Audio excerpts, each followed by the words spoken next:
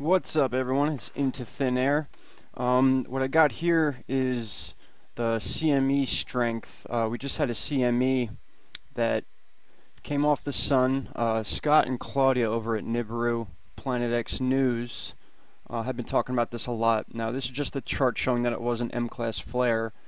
Pretty big. It wasn't exactly Earth-facing. We will get some effects from it, but it's not entirely why I have you here today. What I want to show you, well, first I'll show you the CME. This is the one that was just shown in that chart.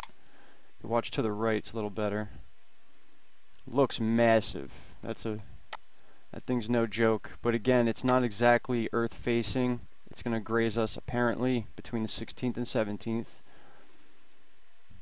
Pretty cool. Now, that's not why I have you here. Again, what I want to show you is this, is what is about to happen, at least in my opinion, based on what I've seen in the past. This is a good view here. Now, you'll notice the flares on this side for when the CME happens, but what I want to show you happens after that. So, you're going to see this turn around. That's the cameras adjusting. It happens over time. Now, the CME happens over here around now.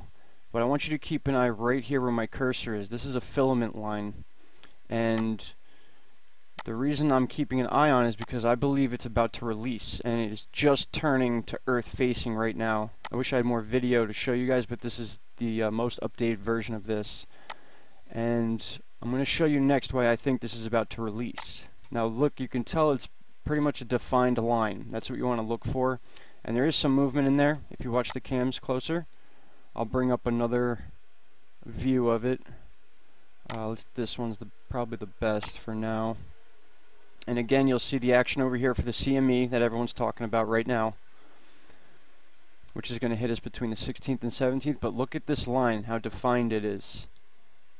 Okay, now what I believe is going to happen is this is going to begin to bow up, and then it's going to release off the sun. Now, if it releases when it makes it over here, that's going to be directly Earth facing. It's a little above the equator, so it might hit us high, but it will hit us without a doubt, is what I'm trying to say.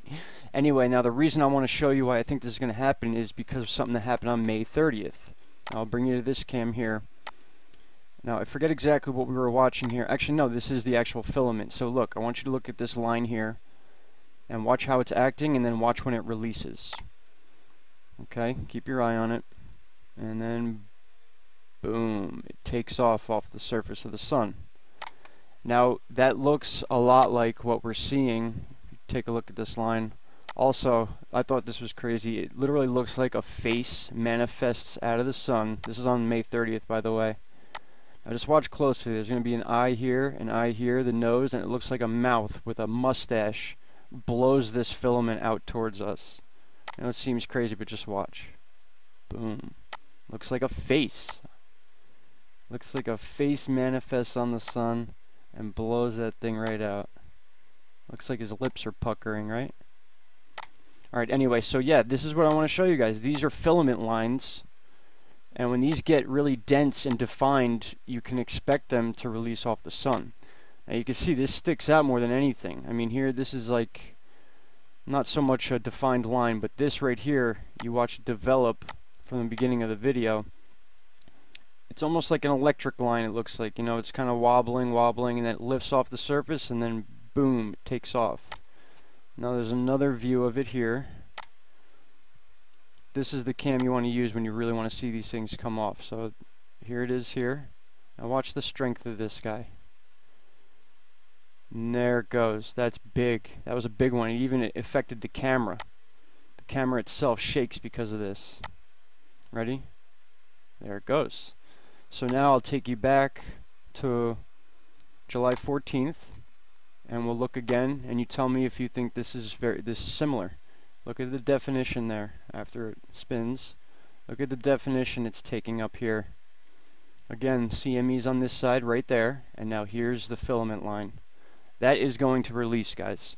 And I'm thinking it's going to be in the next day. So we are talking this thing might release right around this area, which will be Earth facing. Like I said, it's a bit high, but it's there. Now, if any of you guys are in touch with channels like Suspicious Observers and people that really are good at this stuff, I think this is something they should see, because this is a type of a warning, I want to say.